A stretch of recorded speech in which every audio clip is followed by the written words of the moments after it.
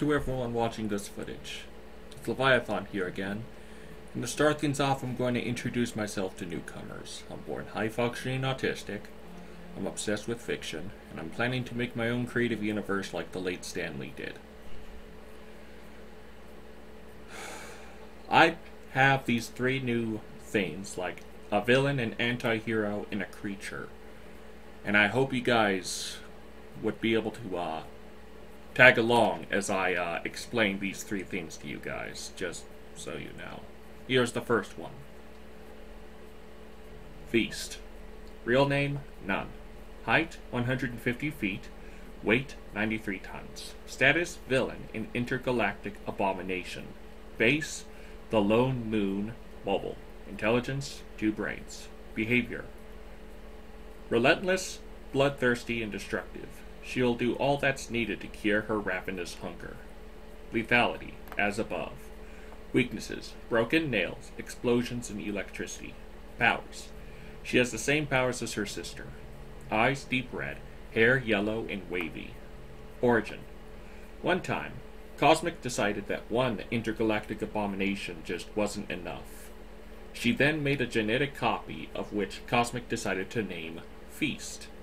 After giving her the powers of her sister, Feast was prompted to spread chaos around the planet Gullivar, a planet inhabited by beings similar to the Lilliputians of the Gulliver Islands. After a while of destruction, Fang arrived to do the same thing. Due to their low IQ, Fang and Feast didn't realize that they were sisters, and they fought until getting an explanation from Kozmik. After the strong realization, Fang and Feast forgave each other and were since great allies when it comes to running rampant across time and space. Costume. She wears the same outfit as Fang. Teams. She usually goes with Fang along with other villains. Original inspiration, Nancy Cobb Archer. Here's the next character, which is an anti-hero. Mind. Real name, Steven Caesars.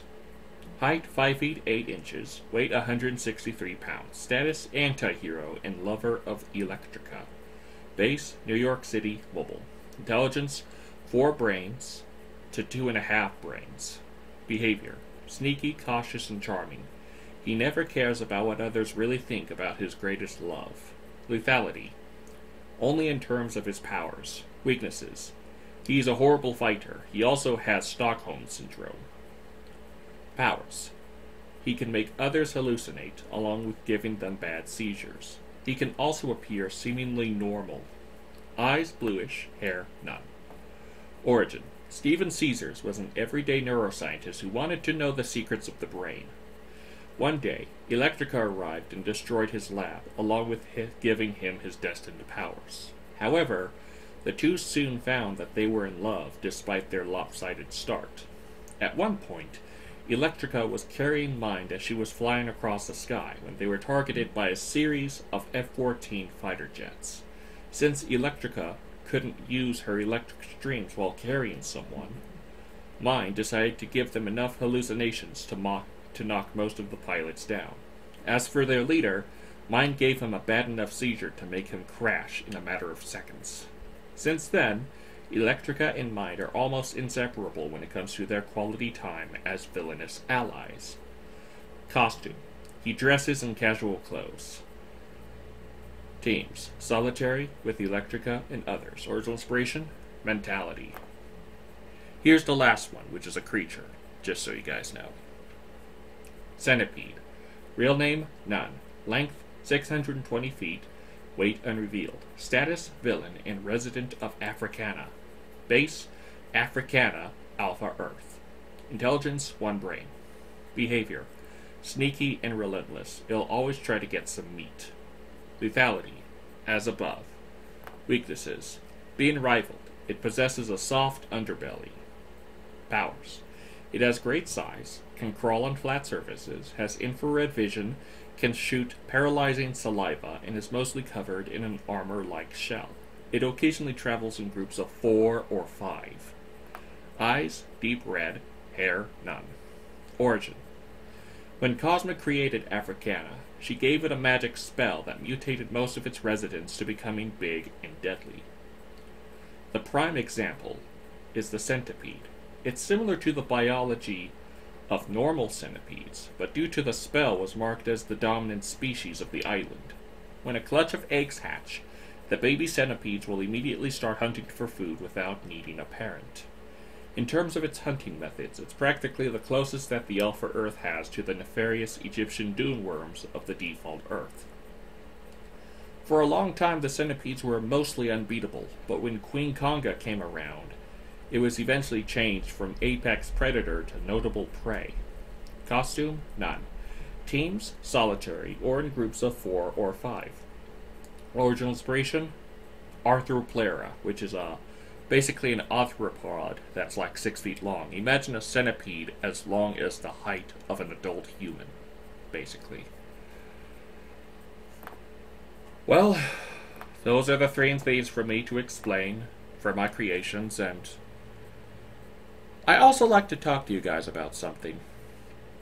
I've had a bit of a stressful day at work today, and I'm starting to question whether or not Disney should be trusted, because I noticed how parasitic Disney is, and it's been around for 100 years now. Like, I don't think it does. I've heard that there was a little boy who honestly thought that Walt Disney created both Spider-Man and Star Wars when he clearly didn't. And that makes me wonder, like, if I have to rely on Disney for the sake of my creations to succeed, what are the odds that they're going to plagiarize my work? And I've even known a time when a little boy was tortured by Disney in order to keep him from exposing any spoilers to upcoming information. The fact that they were willing to torture him over that, and then, later that very day, they snuck a tactical nuke under his parents' bed and had it disarmed for a time. The fact that Disney would go through that far just for the sake of money. To be honest, if I picture Disney, I don't think of Mickey Mouse. I think of Vought International in the 7, and especially the notorious Homelander, because the fact that they would literally lie about one's morality just for the sake of money. Like, they literally made supervillains, and then stated that they were heroes even though they never cared in the slightest. Just for the sake of money. That's trash, if you ask me. And the fact that Disney has become so parasitic and brutal like that, to be honest, I just wish that they would just collapse, because who has the goal to torture a child for money? That's immoral. I'm sorry if any of you guys are offended. I'm just speaking my mind, and I just need to make things work for this life. And if you guys want, I hope I didn't ruin my future when it comes to making this video. If you guys want, you could like, subscribe, comment down below, and share if you want. You don't have to. Hope you guys have a decent Thanksgiving and the rest of the year and such. And until next time, in transmission.